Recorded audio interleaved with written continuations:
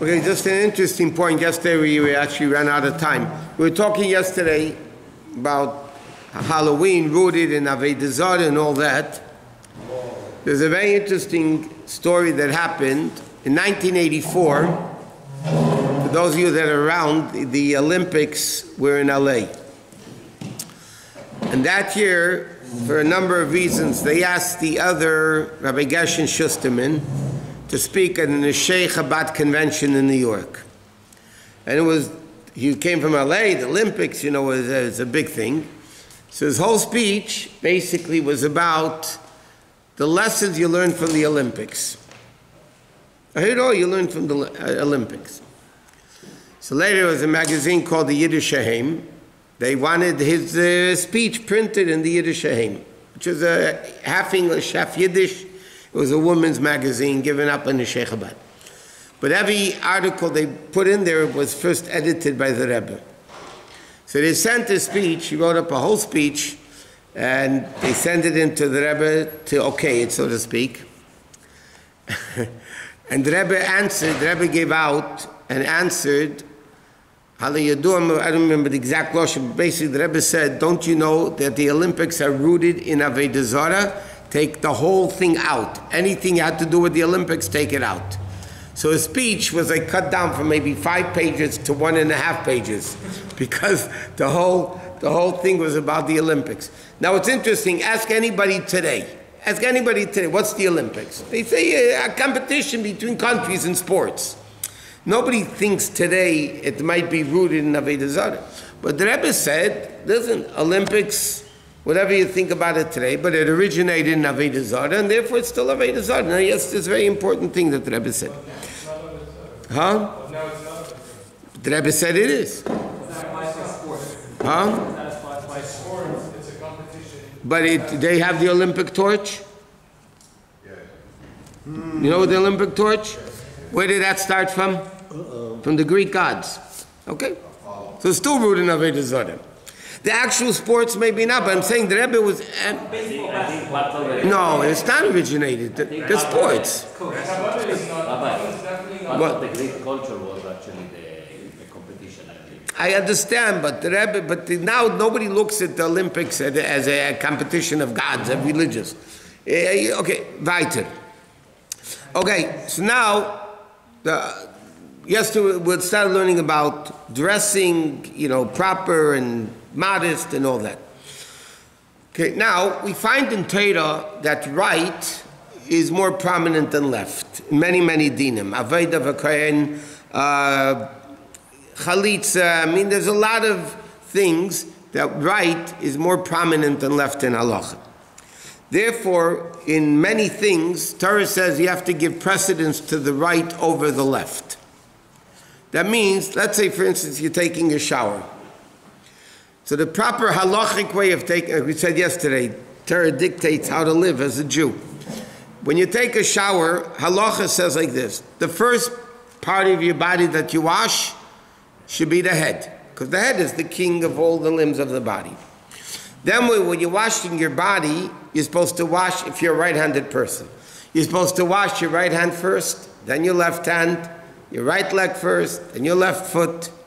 In other words, if you're washing both of them, so halacha says you give precedence to the right. So therefore you're supposed to wash your right hand first, before the left hand, and the right foot first before the left foot, and so on. Now, the exception of that is tying. Why is the exception of that tying? Because we find tying in Torah reference to tefillin. You tie tefillin on your hand. Which hand do you tie? A right-handed person. What hand does he tie tefillin on? On the left hand. So therefore, halacha says like this: what's the proper way of putting on your shoes if you're putting on both shoes? And let's say they have laces to them.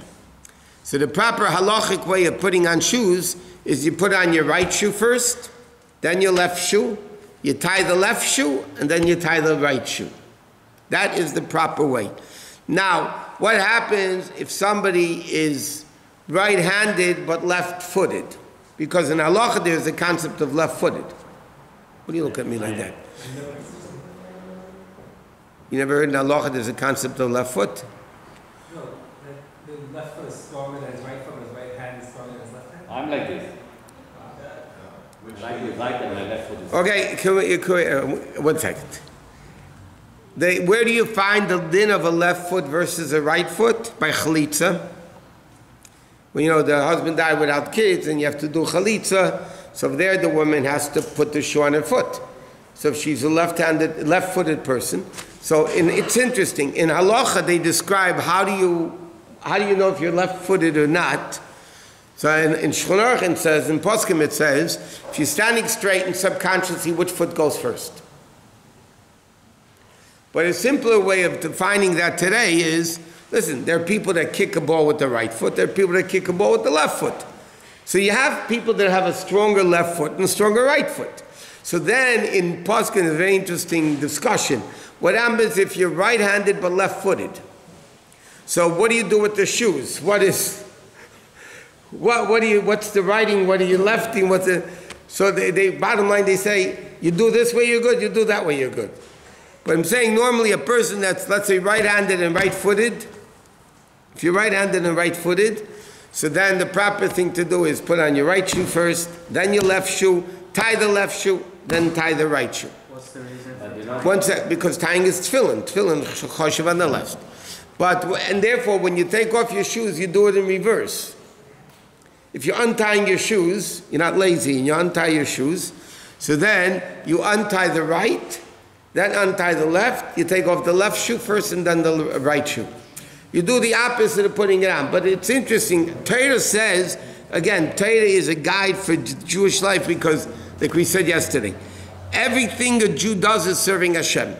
If a Jew takes a shower, the way the Torah says, you wash your head first and then the right side and the left side, whatever. You don't have to by the way, you don't have to wash your right hand and right foot and then left hand and left foot. If you're washing the hands, the right hand goes first, the feet, the left foot goes first. But then, what Torah says is, when you do it that way, you're serving Hashem even by taking a shower, because you're doing it the way Hashem tells us to do it. And that's what's unique about what? Don't you do the mitzvah tefillin with your right hand? That's why you shouldn't use. No, but so kshartum la'isa yadecha, the kshir is al yodcha, the weaker hand.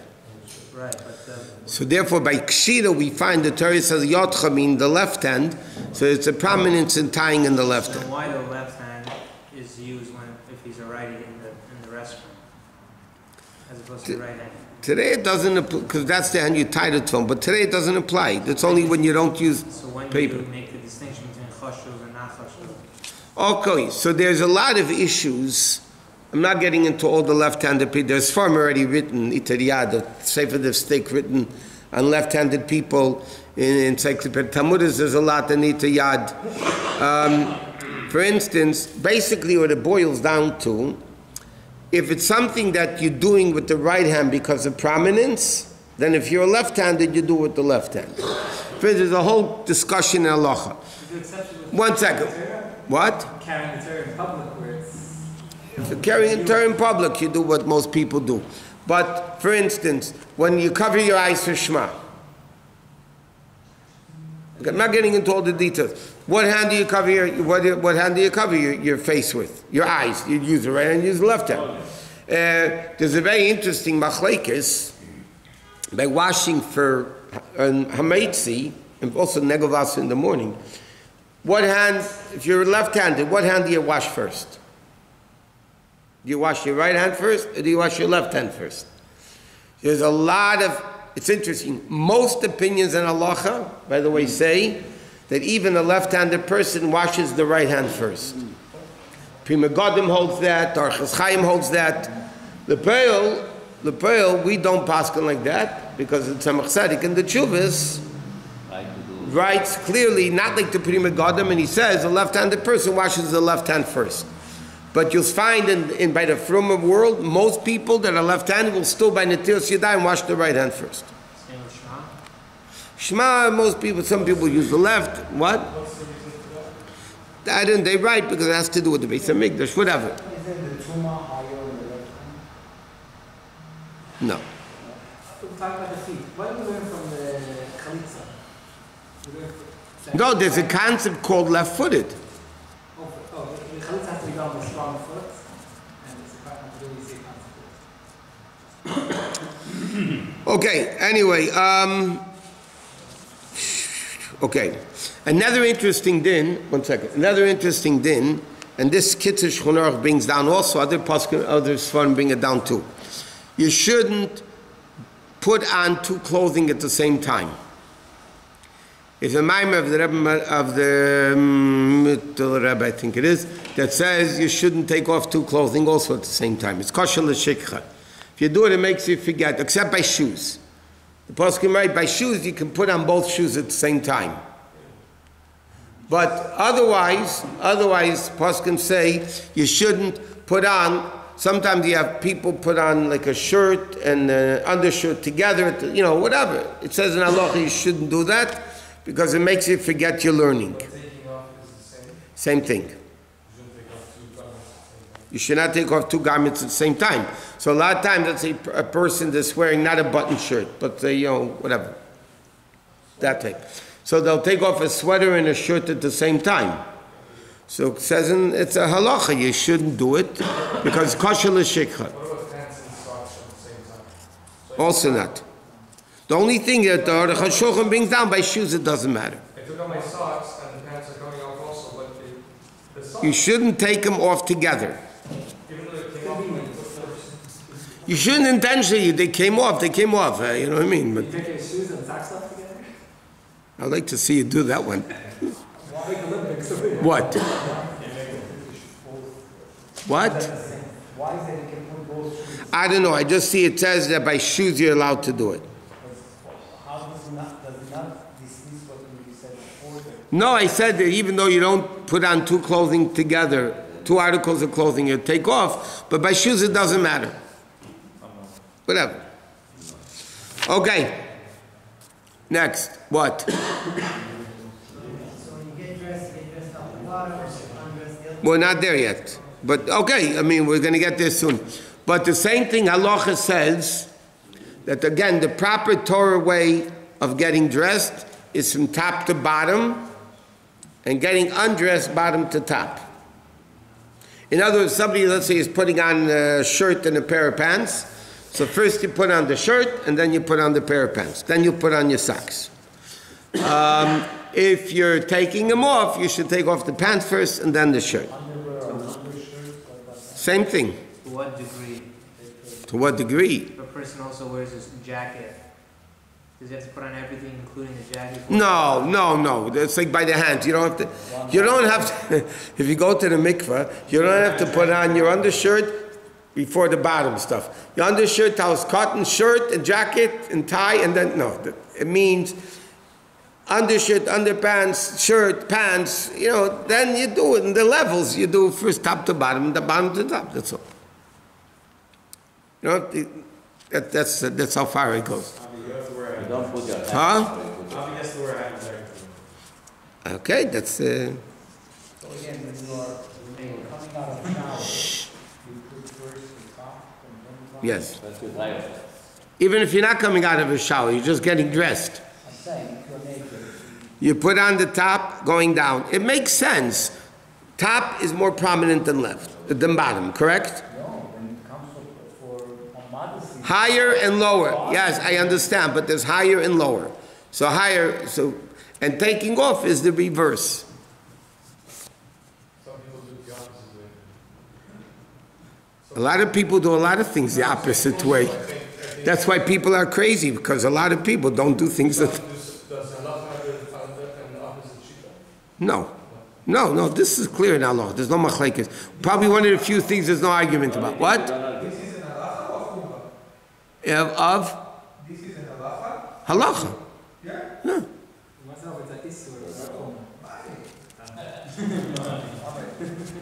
Okay. Just make sure, can you recap the shoe again for them? You put on your right shoe, then your left shoe.